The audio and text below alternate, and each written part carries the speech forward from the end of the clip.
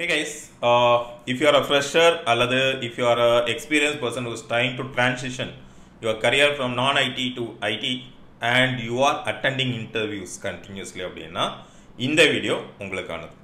Okay, இந்த வீடியோவில் நம்ம டிஸ்கஸ் பண்ண போகிறது நாம எப்படி ஒரு இன்டர்வியூல கூடிய டெக்னிக்கல் செக்ஷனை கிராக் பண்ணுறது அப்படிங்கிறது தான். ரைட்டா, நான் என்ன ட்ரிப்ஸ் அண்ட் ட்ரிக்ஸ் ஃபாலோஸ் பண்ணேன் அண்ட் நார்மலாக நம்ம எப்படி இதை வந்து அப்ரோச் பண்ணலாம், நான் பண்ண மிஸ்டேக்ஸ் அண்ட் அதை எப்படி நம்ம கரெக்ட் பண்ணிக்கலாம் அப்படிங்கிறத இப்போ பேச போகிறோம்.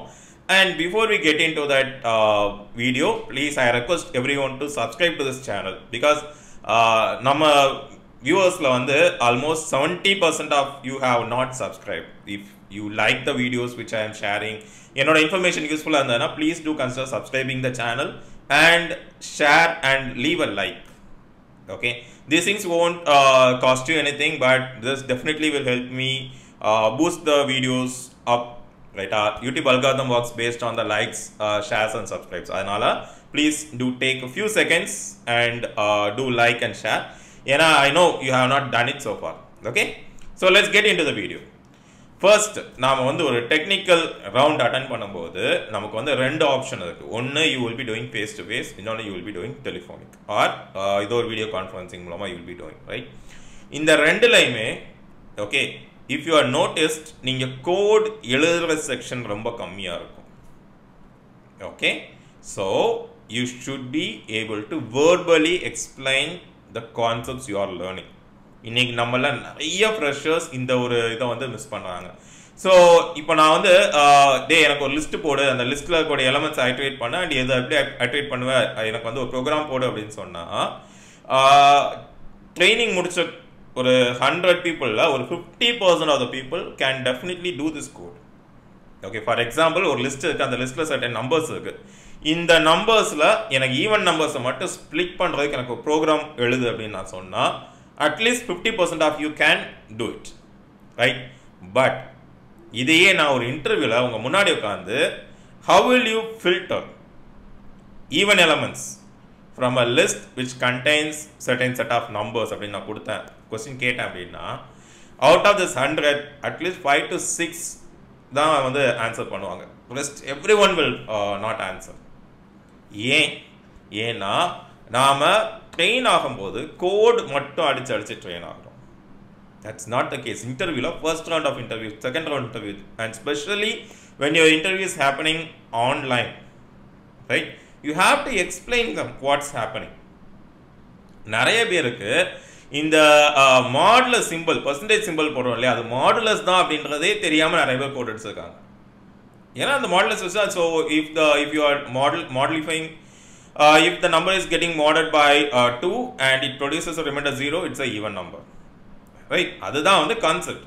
இந்த பர்சன்டேஜ் சிம்பிள் தான் மாடுலஸ் அப்படின்றதே தெரியாம நிறைய பேர் கோட் அடிச்சிருக்காங்க, right? This is the first point you have to understand. You should be able to verbally explain. Okay, you should know what has been asked to you. You should be able to verbally explain the technicals. That's where you become a developer rather than being a programmer. A developer எது வந்து உங்களுக்கு வந்து experience அப்படின்னு நம்ம சொல்றோம் அப்படின்னா, நாம ஒரு விஷயம் பண்ணும்போது இதனால தான் நான் இந்த விஷயத்த பண்ணேன் அப்படின்னு ஜஸ்டிஃபிகேஷன் கொடுக்க முடியும். That's where the experience comes into play. தப்பே பண்ணாலும் இதனால தான் நான் தப்பு பண்ணேன் அப்படின்னு உங்களால் சொல்ல முடியும். ஒரு ஃப்ரெஷரால் அப்படி சொல்ல முடியாது. ஓகே, நீங்கள் ஃப்ரெஷர்கிட்ட போய் கேளுங்களேன், ஏதோ ப்ராசஸ் கொடுக்குறீங்க, அந்த ப்ராசஸில் மிஸ்டேக் ஆயிடுச்சு, ஏன்டா பண்ண அப்படின்னு கேட்டால் அவங்களால ஒரு கிளியர் ஜஸ்டிஃபிகேஷன் கொடுக்க முடியாது. என்ன ரீசனுக்காக அதை வந்து பண்ணாங்க அப்படின்றத அவங்களால சொல்ல முடியாது, ரைட்?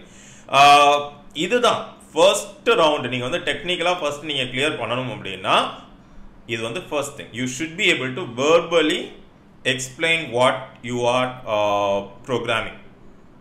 ஓகே, இல்லைன்னா அங்கேயே நீங்கள் அடி வாங்கிடுவீங்க. Second thing, அவசரப்படுறது. இப்போ ஃபார் எக்ஸாம்பிள் இதே தான், நான் வந்து என்கிட்ட ஒரு லிஸ்ட் ஆஃப் நம்பர்ஸ் இருக்குது, அந்த நம்பர்ஸ் அந்த லிஸ்ட் ஆஃப் நம்பர்ஸில் இருக்கக்கூடிய எனக்கு வந்து ஆட் அண்ட் ஈவன் நம்பர்ஸ் எல்லாம் எடுத்துக்கூட அப்படின்னு நான் கேட்குறேன். ஓகே, கேட்ட உடனே நம்ம வந்து என்ன பண்ணுறோம், அவசரமாக வந்து அதுக்கு பதில் சொல்கிறது. ஓகே, ஸோ இது வந்து சிம்பிள், ஆனால் நம்ம வந்து என்ன பண்ணுவோம், மிஸ் பண்ணுவோம். Okay, just take a second. Okay sir, ஒரு தடவை உங்களுக்கு கொஸ்டின் புரியலைன்னா ஆஸ்க் தம், சார் இந்த கொஸ்டின் தான் நீங்கள் கேட்டிங்களா? Okay, this is what the expected output is. So நான் என்னுடைய இப்போ கரண்ட் கம்பெனியில் நான் வந்து இன்டர்வியூ போகும்போது எனக்கு ஒரு கொஸ்டின் கேட்டாங்க, அதோட எக்ஸ்பீரியன்ஸ் என்ன அப்படின்றத நான் சொல்கிறேன். ஸோ கொஸ்டின் என்ன அப்படின்னா, உங்களுக்கு வந்து ஒரு 3x3 கியூப் இருக்குது. அதாவது ஒரு கியூப் 1 சென்டிமீட்டர் கியூப், ரைட்டா? அது மாதிரி 3 ரோ 3 காலம் 3 இது வந்து ஹைட்டில் போட்டிருப்பாங்க, ரைட்? இந்த கியூபை எடுத்து நான் வந்து பெயிண்டில் போடுறேன், வெளியே எடுக்கிறேன். இப்போ எனக்கு என்ன தெரியணும்னா, இந்த கியூப் எல்லாத்தையும் நான் தனித்தனியாக பிரித்தா, அதாவது இருக்கக்கூடிய அந்த 27 கியூப்ஸையும் நான் தனித்தனியாக பிரித்தா, இதில் எத்தனை கியூபுக்கு 3 சைடு பெயிண்ட் இருக்கும், எத்தனை கியூபுக்கு 2 சைடு, எத்தனை கியூபுக்கு 1 சைடு பெயிண்ட் இருக்கும். ஓகே, இதுதான் எனக்கு கேட்ட கொஸ்டின், ரைட்டா? இதுக்கு வந்து நிறைய அப்ரோச்சஸ் இருக்குது. So what I did is I did it visually. So நான் வந்து ஐ ஆஸ்க் தி இன்டர்வியூவர், சரி நீங்கள் கொடுக்கறது வந்து ஒரு ரூபிக்ஸ் கியூப் மாதிரி நான் அசியூம் பண்ணிக்கலாமா அப்படின்னு சொல்லிட்டு. He said S.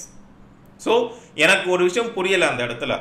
ஸோ இப்போ நான் யோசிக்கிறேன், ஓகே என்கிட்ட ஒரு ரூபிக்ஸ் கியூப் இருக்குது, அதுவுமே அதே தான் 3x3x3 தான். நான் வந்து ஒரு பெயிண்ட் பாக்ஸ்குள்ளே போடுறேன், எடுக்கிறேன், ரைட்? ஒவ்வொன்றா எடுக்கும்போது எனக்கு எந்தெந்த சைட்லலாம் 3 சைடு இருக்கும் அப்படின்னா, அந்த கார்னரில் எந்த கார்னர்லலாம் அந்த கியூப் இருக்கோ அங்கெல்லாம் 3 சைடு இருக்கும். எங்கெல்லாம் 2 சைடு இருக்கும், அந்த எட்ஜோட மிடில் இருக்கக்கூடியதெல்லாம் 2 சைடு இருக்கும். எங்கெல்லாம் ஒரு சைடு பெயிண்ட் இருக்கும், அந்த ஃபேஸோடைய மிடில் இருக்கக்கூடிய அந்த இதில் ஒரு சைடு இருக்கும், ரைட்? எனக்கு it took me around 30 seconds to give that answer and the interviewer was impressed. Okay, எனக்கு அதுக்கப்புறமா டெக்னிக்கலாக எந்த கொஸ்டினும் இல்லை.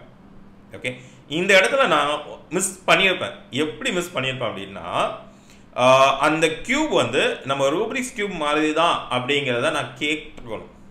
3x3x3 கியூப் அப்படின்னா எல்லாராலையும் டக்குன்னு விஷுவலைஸ் பண்ண முடியாது.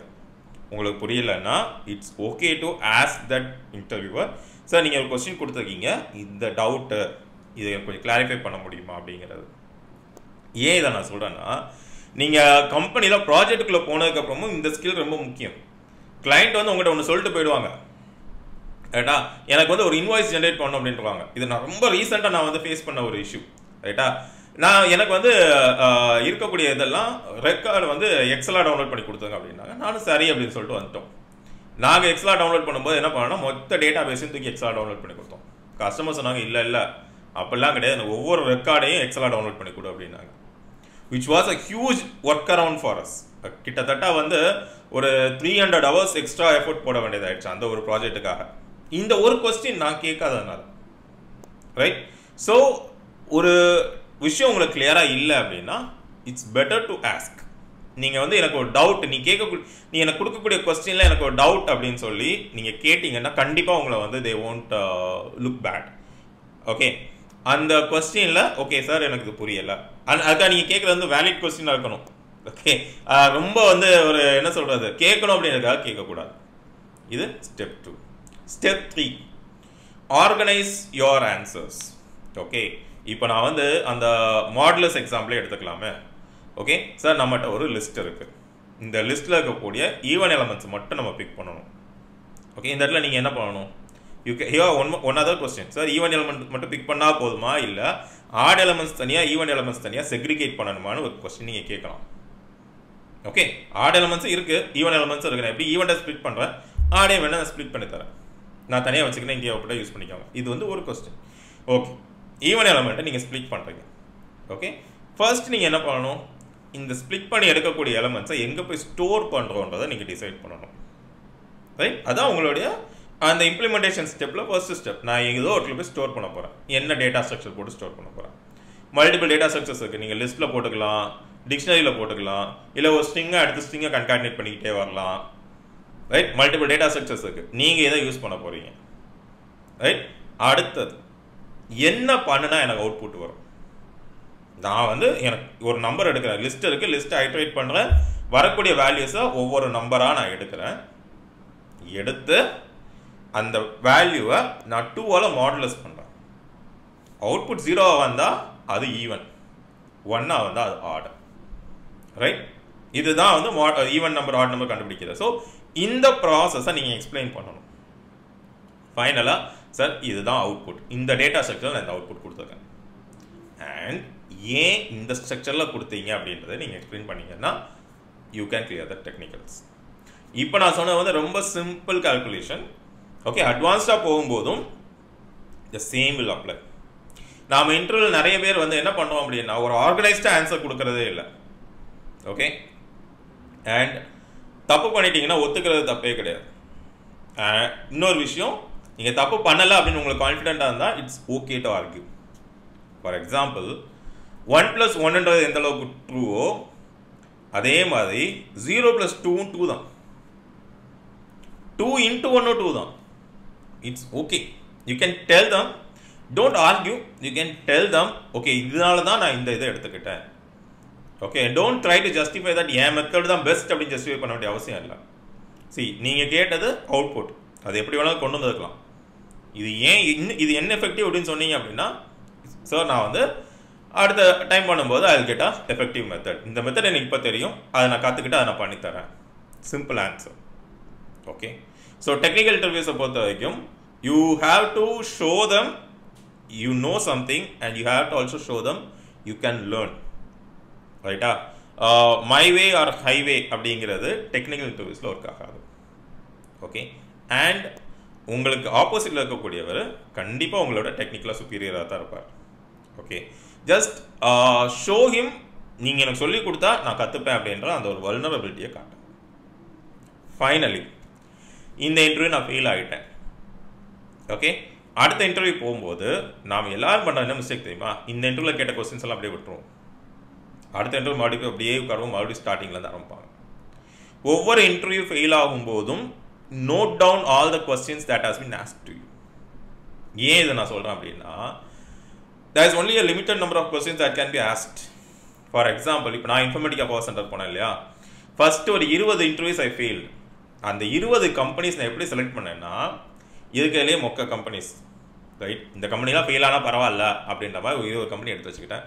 அவங்க எல்லாருக்கும் நான் இன்டர்வியூ அப்ளை பண்ணேன், எல்லாரும் கால் பண்ணாங்க. ரைட்டா? அந்த 20 கம்பெனியுமே ரிஜெக்டட் மீ. ஆனால் நான் என்ன பண்ணேன் அப்படின்னா, ஒவ்வொரு இன்டர்வியூலையும் அவங்க கேட்ட கொஸ்டின்ஸ் எல்லாத்தையும் கன்சல்டேட் பண்ணிட்டே வந்தேன். To a point where I noticed not more than 30 questions can be asked in that interview.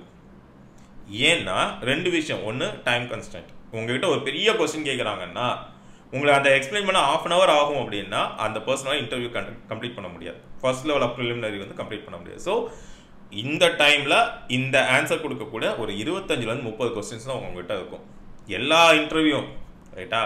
அந்த 30 கொஸ்டின்ஸை நீங்கள் கன்சால்டேட் பண்ணிட்டீங்கன்னா உங்களுக்கு கேட்கக்கூடிய 70 to 80% ஆஃப் கொஸ்டின்ஸ் இந்த 30லேருந்து வந்துடும். ரைட்டா? அண்ட் இதை வந்து நீங்கள் கன்சல்டேட் பண்ணி கொஞ்சம் ப்ரிப்பேர் பண்ணி உங்கள் தாட்ஸ் ஆர்கனைஸ்டாக கொண்டு போனீங்க அப்படின்னா you will definitely crack the technicals.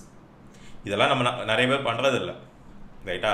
Interview போய்ட்டு நான் வந்து எனக்கு தெரிஞ்ச பசங்கள்லாம் கேட்டிருக்கேன் நிறைய தடவை. இன்டர்வியூ போய்ட்டு வந்து என்னடா ஆச்சுன்னா, கேள்வி கேட்டாங்கண்ணா செட் ஆகலை.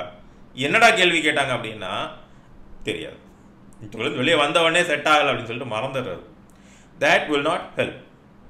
ஏன் நான் இதை மறுபடியும் சொல்கிறேன் அப்படின்னா, இந்த 30 கொஸ்டின் இருக்கு இல்லையா, நீங்கள் வந்து ஏன் இந்த 30 கொஸ்டின் 40 கொஸ்டின் நான் வந்து உங்களுக்கு கன்சல்டேட் பண்ணி தரேன் அப்படின்னா, இண்டஸ்ட்ரி ட்ரெண்டில் இருக்கக்கூடிய இண்டஸ்ட்ரியில் அவங்களுக்கு தேவை அப்படின்னு சொல்லக்கூடிய அந்த 30 கொஸ்டின்ஸ் அதுவாக தான் இருக்கும். ரைட்? யாருமே வந்து உங்களுக்கு ப்ரோக்ராமிங் மூலமாக 1990 எப்படி ப்ரோக்ராமிங் அந்த கொஸ்டின் இப்போ கேட்க மாட்டாங்க. இப்போ 2024 இன்டர்வியூ அட்டன் பண்ணுறீங்க. ரைட்டா? ஒவ்வொருத்தரும் கேட்குறது என்னது, 2024 எனக்கு என்ன தேவை அதை தான் கேட்பாங்க. அண்ட் 2024 நல்லா பார்த்தீங்கன்னா ட்ரெண்டிங் கான்செப்ட் பார்த்தீங்கன்னா 2-3 தான் ட்ரெண்டிங் கான்செப்டாக இருக்கும். 2023 வந்து உங்களுக்கு வந்து data science and machine learning, அதுக்கு முன்னாடி 2022 ஃபுல் ஸ்டாக் டெவலப்மெண்ட், இப்படி ஒவ்வொரு வருஷமும் ஏதோ ஒரு விஷயம் ட்ரெண்டிங்காக இருக்கும். அண்ட் அதில் வந்து அவங்க கொஸ்டின்ஸ் கேட்பாங்க. அண்ட் ட்ரெண்டிங்காக ஒரு விஷயம் 2 விஷயம் தான் ட்ரெண்டிங் ஆகுது அப்படின்னா அதில் வந்து லிமிட்டட் நம்பர் ஆஃப் கொஸ்டின்ஸ் தான் கேட்க முடியும். And that will definitely help you. So while you are preparing for the interview, நீங்கள் ஃபெயில் ஆகிட்டீங்கன்னா, ஃபெயில் ஆகிறது தப்பே கிடையாது. Note down all the technicals you have. அவங்க டெக்னிக்கலில் கொஸ்டின் கேட்டது எல்லாத்தையும் நோட் பண்ணிக்கோங்க. அடுத்த இன்டர்வியூக்கு இந்த கொஸ்டின்ஸையும் ப்ரிப்பேர் பண்ணிக்கோங்க. Okay, this is not a guarantee that அடுத்த இன்டர்வியூவில் இதுதான் கேட்பாங்க அப்படின்றது இல்லை. But at a point they will reach a saturation. இதை தவிர வெளியே வேறு எந்த கொஸ்டின் கேட்க முடியாது அந்த பாயிண்ட்டுக்கு நீங்கள் ரீச் பண்ணுவீங்க. And that's when you can easily clear the technicals. Okay, if you are liked the video so far, please press the like button and subscribe to the channel. Okay, and உங்களுக்கு தெரிஞ்சு வேறு யாராவது ID இண்டஸ்ட்ரிக்குள்ளே வர்றதுக்கு interviews கொடுத்துட்டு இருக்காங்க அப்படின்னா இந்த video அவங்களுக்கு ஷேர் பண்ணுங்கள். It will definitely help them and it will also help me a lot. ரைட்டா? அண்ட் உங்களுடைய தாட் ப்ராசஸ் இன்டர்வியூஸில் நீங்கள் ஃபேஸ் பண்ணக்கூடிய ப்ராப்ளம்ஸ் என்ன, அண்ட் இன்டர்வியூவில் நான் இந்த பாயிண்ட் எனக்கு கொஞ்சம் கிளியர் பண்ணி கொடுத்தீங்க அப்படின்னா I will be able to clear அப்படின்ற மாதிரி இருந்தது அப்படின்னா please post that in the comment section. Okay, I'll definitely look into it and give you an update. See you in the next video. Thank you.